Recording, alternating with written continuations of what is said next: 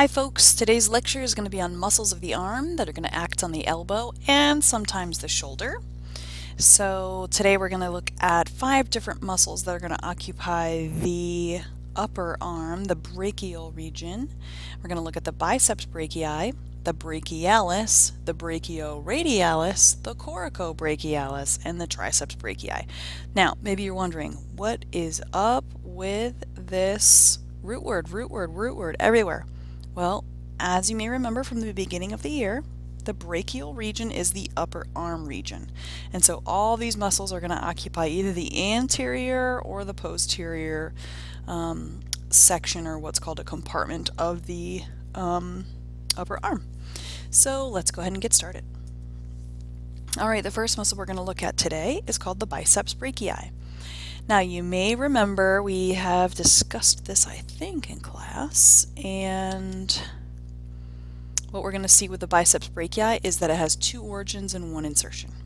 So we've got an origin here on the coracoid process of the scapula, and this part right here is what's known as the short head of the biceps.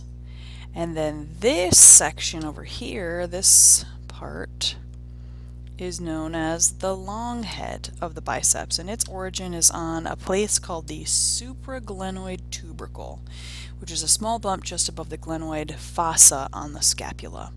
And this tendon right here is going to sit in the intertubercular groove, and there'll be a little ligament that will hold it in place, keep it in that groove between the 2 tubercles.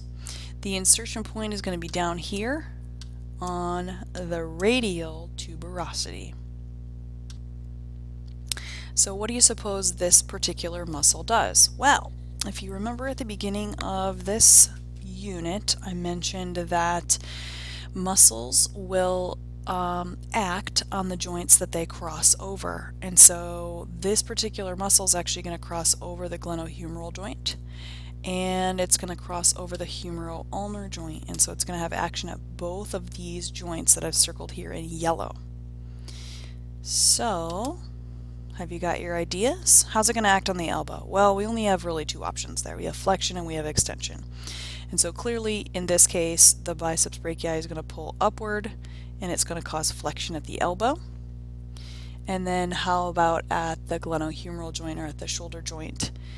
Well, we have a lot of options here, but it's going to do the same thing for the shoulder. It's going to allow you to lift that arm to the front, and that's known as flexion at the glenohumeral. So we've got flexion at the elbow and flexion at the shoulder, the glenohumeral joint.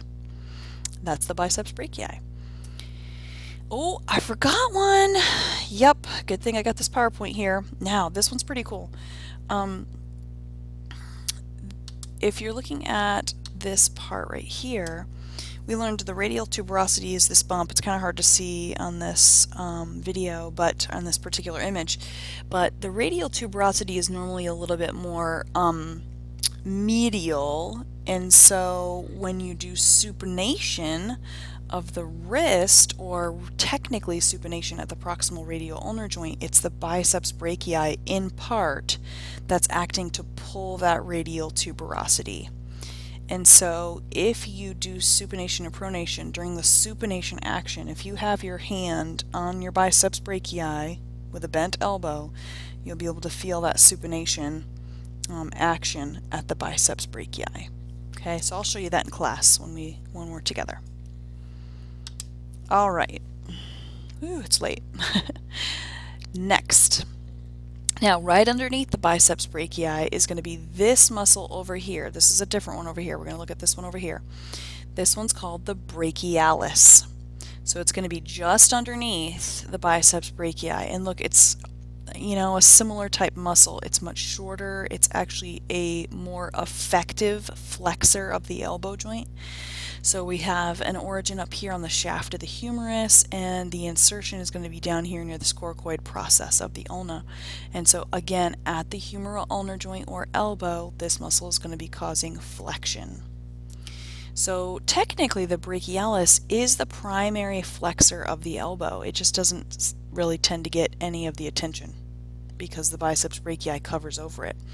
So what we're going to end up seeing when we put all these muscles together is the biceps brachii, and then we'll see a little bit of this brachialis kind of sneaking out on either side down towards the elbow. Now over in this picture over here, we have a third muscle. So this will be, yeah, our third muscle. Biceps brachii was first, brachialis, and now look at this muscle starting here on the shaft of the humerus and then running all the way down to the styloid process of the radius. So this one's called brachioradialis. So you want to look for that muscle starting up here on the humerus and then running down the forearm all the way to the radius. But keep in mind, folks, that this is our origin, this is our insertion. Does this muscle cross the wrist? Does it cross that wrist joint? Do you see the tendon extending into the carpals or into the thumb area? The answer is no, we do not see that. So that muscle's going to end prior to crossing the wrist. Is it crossing the elbow joint? Yes, it is. So we're going to see action at this elbow joint here, humeral ulnar, of course, and it's going to be causing flexion. You notice the theme here? We're seeing flexion and flexion and flexion. Now the biceps had 3 actions, so these two both will do elbow flexion. Another muscle in the brachial region, this one you'll be able to tell what its name is when you see it in the picture by looking at carefully where it's attached. So you'll notice its insertion point is on the shaft of the humerus and its origin is up here on the coracoid process of the scapula. Here's the acromion, here's the clavicle, here's the coracoid process. So this muscle is known as the coracobrachialis. Coracobrachialis. So keep in mind we've got this muscle that's running at a little bit of an angle here, and it's going to be causing 2 actions for our glenohumeral or our shoulder joint. So let me redraw in my insertion and my origin. How can we get this I closer to this O? Well, if you think about what our options are, it's not really a rotator. We already talked about those. It's not going to extend the glenohumeral because that would be elongating the muscle. If you do flexion at the shoulder, lifting your arm straight out to the front, that's going to cause that muscle to shorten. So there's one. What about abduction, abduction? You think that's an option? If you lift your arm out to the side, then that muscle is going to elongate. But if you do adduction, adduction, then this muscle is going to be activated. So we've just figured out that this muscle is responsible for both flexion at the glenohumeral and also adduction, adduction at the glenohumeral. Adduction and flexion at, we know this, the glenohumeral joint. Okay. Now we're on the posterior side now. How do we know? How can you tell that we're on the posterior side? Well, look at the scapula. Remember way back in the bone section, we're looking for the spine of the scapula, and there it is. The clavicle would be up here. That's the acromion. We can't see the coracoid. So we're looking at the head of the humerus from the back. There's our medial epicondyle, lateral epicondyle. What's this bump thing? What's that elbow point called? That's the olecranon. And so this particular muscle has an insertion on the olecranon process of the ulna. Okay, of the ulna now. One origin here just below the glenoid fossa, a second origin here on the shaft of the humerus, and what we can't see is that there's actually 3 sections to this muscle, and we've got a big origin down here on the shaft of the humerus. So, oh wait, 3 origins.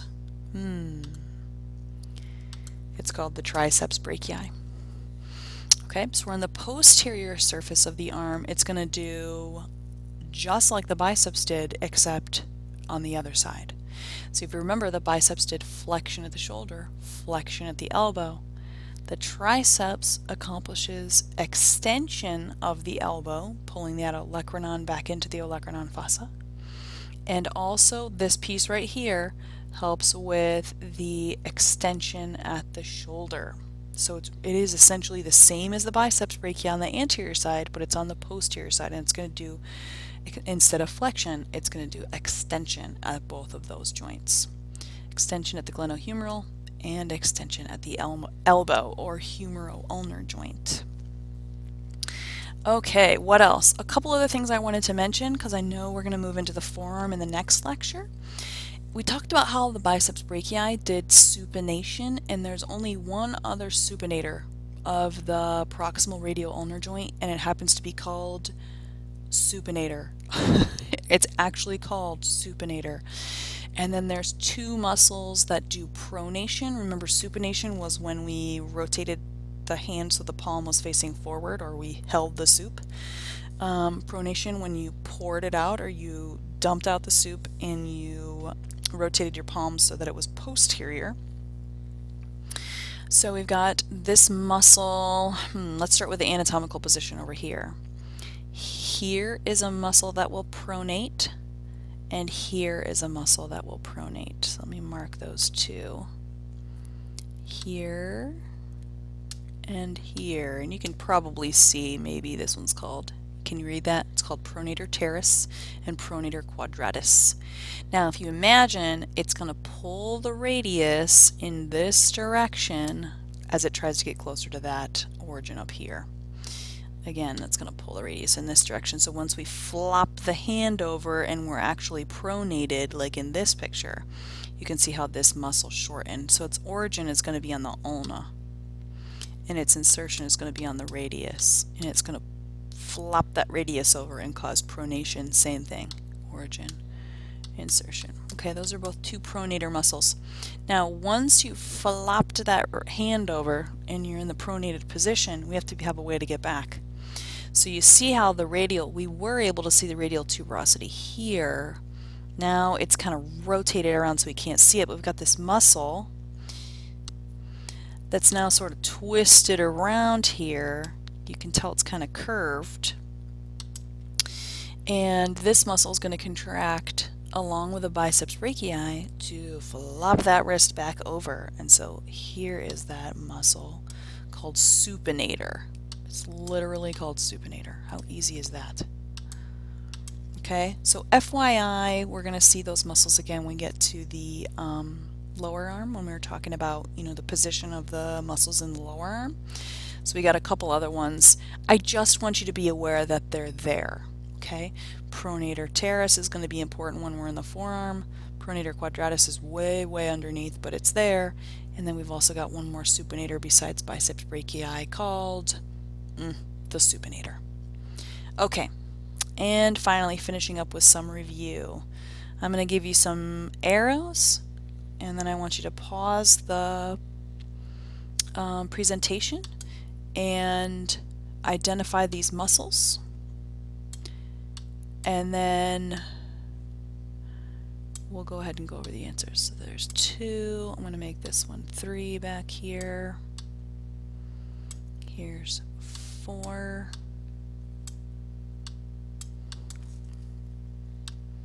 We may have some repeat answers. 5. And 6. And then just as a little review, I'm going to make that one back there number 7, and that number 8. Okay, so go ahead and pause the program and identify these muscles. Did you do it? Did you pause the program? I hope you did. Okay, so number 1 is going to be the biceps brachii.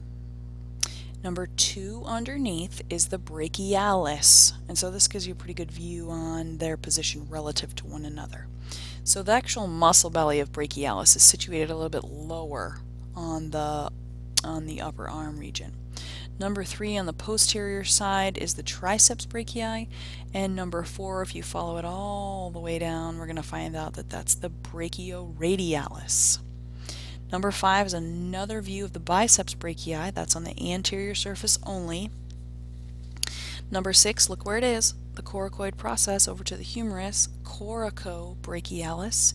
And as review, number 7 is going to be the subscapularis, hiding back here on the anterior side of the scapula.